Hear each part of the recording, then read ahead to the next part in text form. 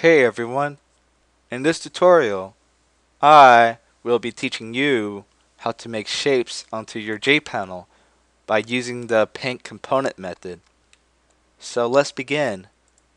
In order to make that method, type in public void PaintComponent. Open and close parentheses and the two curly braces. Inside of this parentheses, type in graphics G in the variable. The reason why we type in graphics G is because that we need to use the graphics class in order to make shapes. But Java doesn't know where to get this class from. So we're going to tell Java that we're getting this class from this library. If you already don't have one, then make sure that you import this library. And the reason why we use a PaintComponent method instead of the paint method is because the PaintComponent method has a feature which is the double buffering, which is good for animation. So if you want your shapes to be moving, then this will be a good method to use instead of the paint. Before we even get started with this method, we have to extend the JPanel. And make sure that you import the JPanel. The reason why we use JPanel instead of JFrame is because that on JPanel there's a lot of things that needs to be added onto the JPanel. So instead of making an object and use the variable over and over again, we inherit from the JPanel class. So yeah, we don't have to do the object. Inside of this main method, we'll be creating the frame of the window or the program. So type in the object of this class, which is the same thing from the previous tutorials.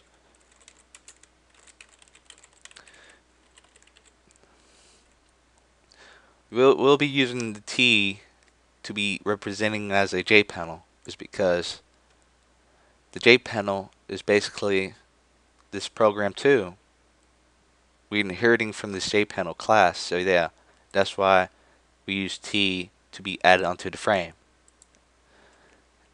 And now let's type in the JFrame object, because remember we didn't extend JFrame, so we have to make an object for this. Or yeah. So yeah, we have to import the JFrame library. Same with the JPanel if you haven't done so. Now let's use the JF variable to represent the JFrame. So JF dot set title.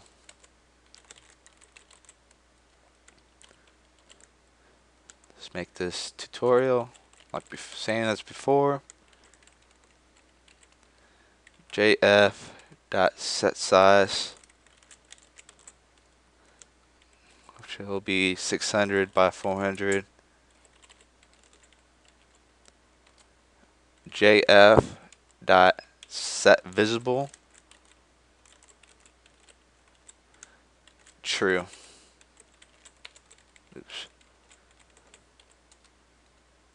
Now let's set default close, and then yeah, type in JFrame dot exit on close.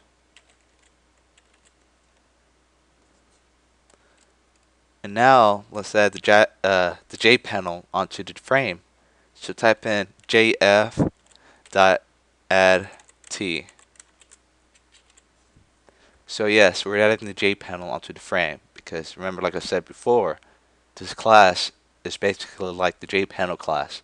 So yeah, we added the JPanel class onto the frame. Now let's get started on making shapes inside of this method. So type in super dot paint component. and type in G, the variable. Yeah, the reason why we're typing super is because that we're getting this PaintComponent method from this JPanel.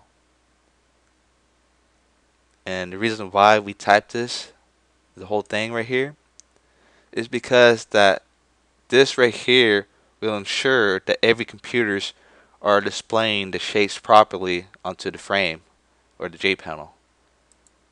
So like if you don't have this keyword or method, then some of your computers won't display it properly. So yeah, make sure that you have this. And now let's make, yeah, this is the fun part right here. First, let's make the rectangle red. So type in G, the variable, which is representing the graphics, dot set color. So we're making it red. So color dot red. So yes, Java or Eclipse automatically added or imported this library for the color.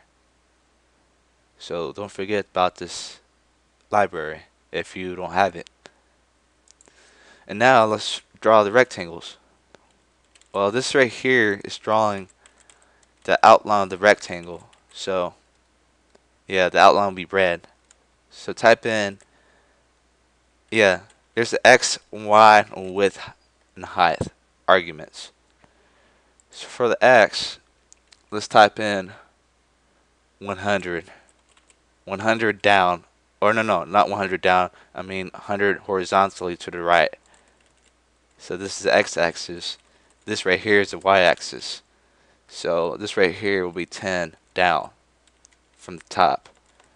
And right here, you can set, you can do whatever you want with this.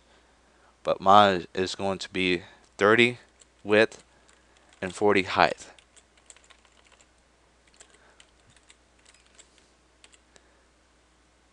Yep. Well, now let's run this program. As you can see, there is a red outlined rectangle onto the JPanel of the program. So this is pretty cool. Now let's do the same, but now this time we're not making it the outline of the rectangle. We're actually filling up the rectangle. We're going to use a different x-axis, so let's use 10 from the left. Let's use let's use 10 down also. 10 down, and let's make this 20, 10. And a semicolon. So now let's run it and see what it looks like.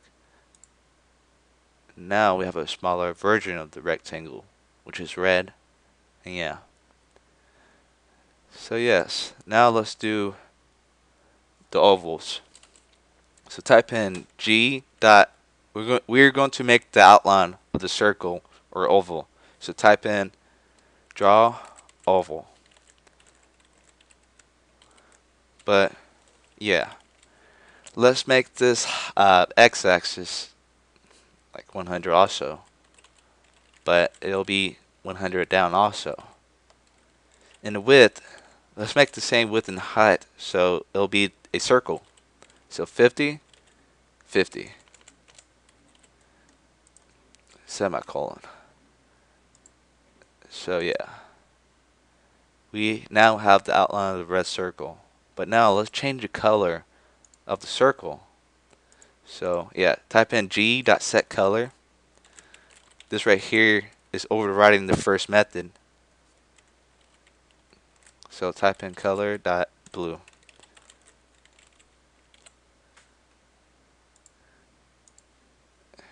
Now we have a blue outline of a circle. Now let's fill the oval or the circle. So g.fill oval. And they have the same arguments. So type in, let's see, the first one. Let's do 100 across. And this time let's do 200 down, so it won't overlap the outline of the circle.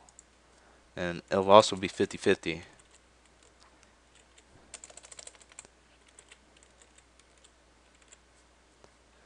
So run it.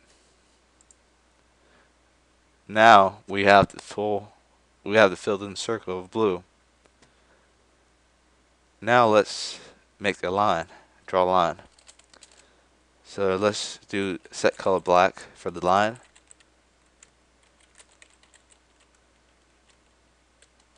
Black. Semicolon. And I type in g.set, or not set, draw line. And the first x is going to be the initial x. And this right here is going to be the initial y. And then the line will end up at the x, the final x position. And this will be in the final y position. So yeah. So we're going to draw the line starting from, let's do 10 across. It will start on the 10 on the x-axis. And it's going to start on the 10 on the y-axis from the top. And now let's do the initial.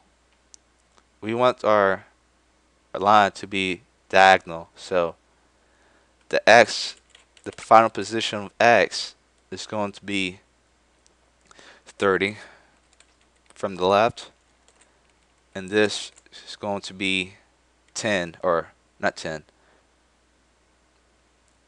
Let's make it bigger. Let's do like 60, or no, 70. 70 to the right, from the right, I mean, or from the top, I mean. So yeah. Yep, now we have a line that's crossing over the rectangle. So yes, this is how you create shapes onto the JPanel by using the paint component method.